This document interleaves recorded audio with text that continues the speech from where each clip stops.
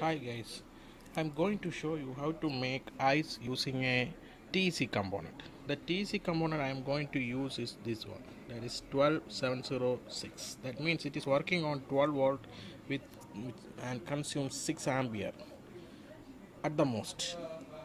And the printed side will be the cold one and this side will be the hot one. And we cannot tell it as a simply hot, it is massive hot. I have seen in so many places that people are using TEC with this computer fan. Typically, it won't work. You cannot create ice using this computer fan because this fan, you can see that this is used in a quad core processor. This fan is not enough to reduce the temperature to a sufficient amount. That is because the area of contact portion of the heatsink is much less when we are comparing with the area of the TEC. You can see that. See, some portion is still outside the heatsink. If you are applying a thermal paste at the outer area, still a 2 or 3 millimeter is outside the heatsink portion. See, if we are comparing this TEC with the CPU or an IC, we can apply the heatsink on a typical area, but in case of TEC, we cannot apply that one.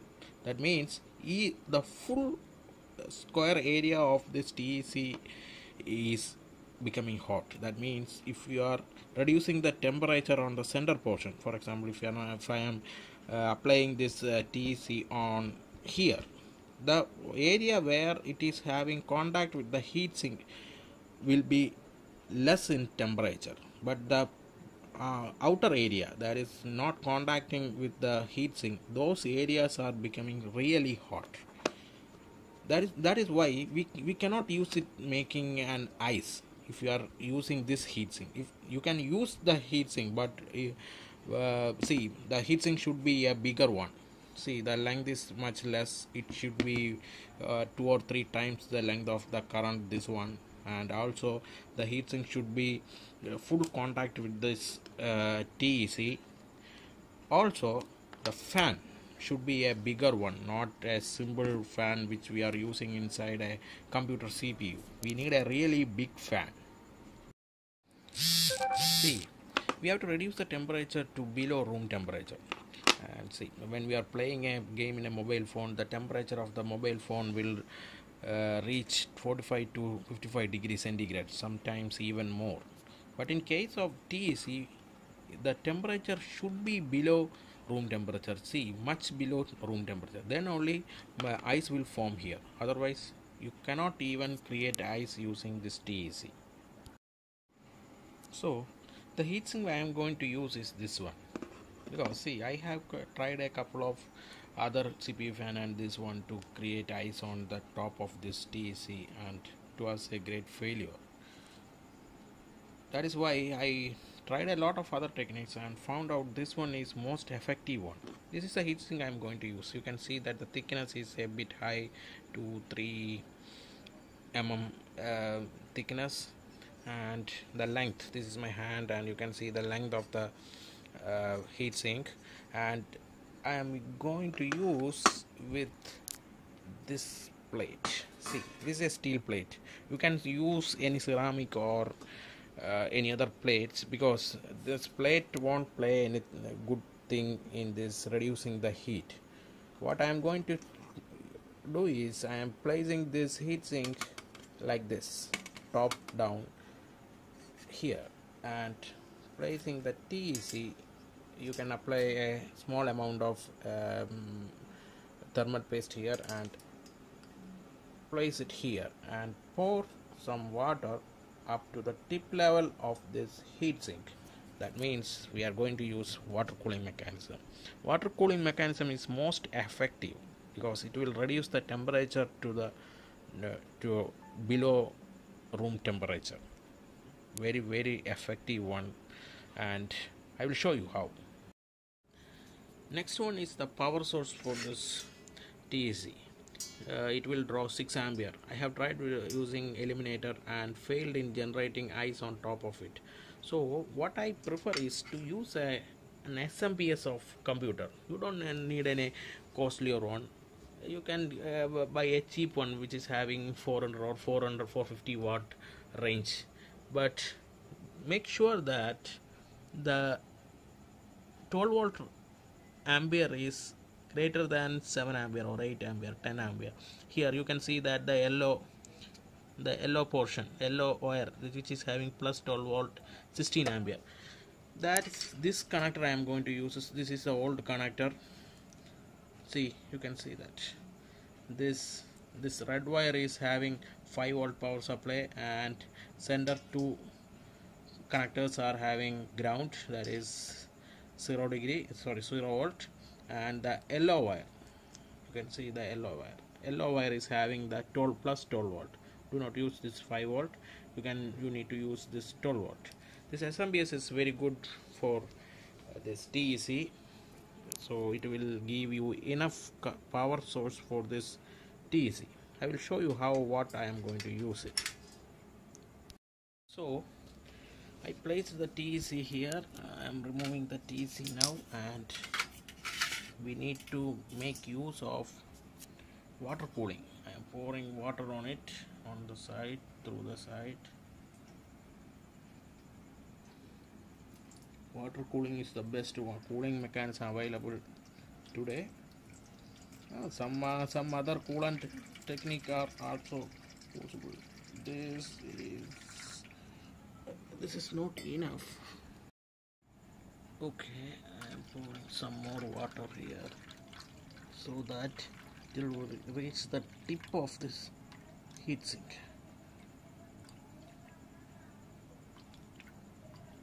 Okay, that's enough. A bit more. Okay, now water is enough. Now we need to do something to start the SMPS. SMPS won't start by default. You have to do something. You can see a green wire here.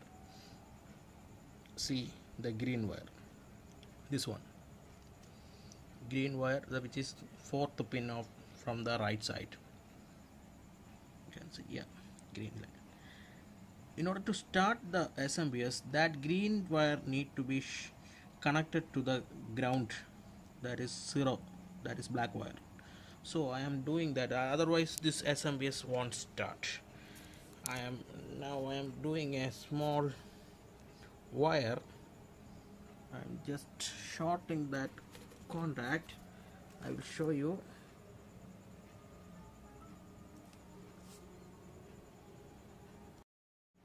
So I connected the green line with the black wire. Now we can start the SMPS. Before that, I need to give the load, that is our TEC. I connected the TEC to the processor female port, and power source I given, and placed the TEC on top of the heatsink. I am going to switch on this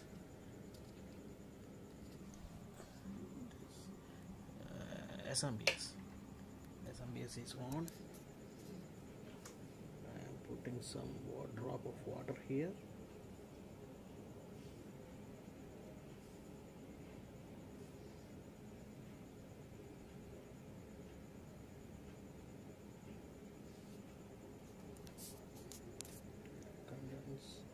It need to condense.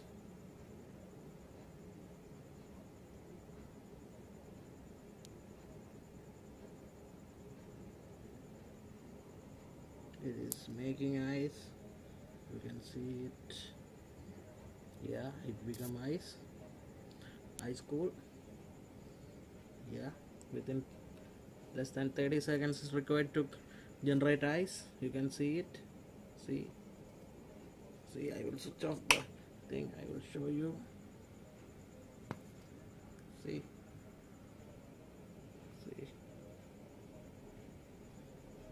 it reduced. I will show you once again.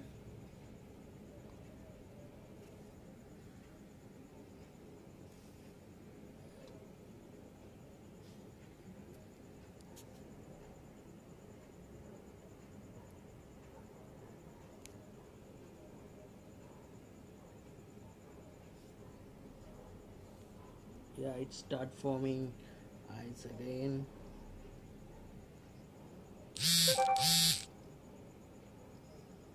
Yeah, it become ice now.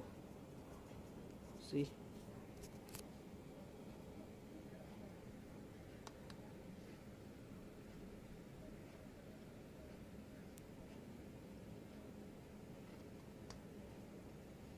Switch off the. See.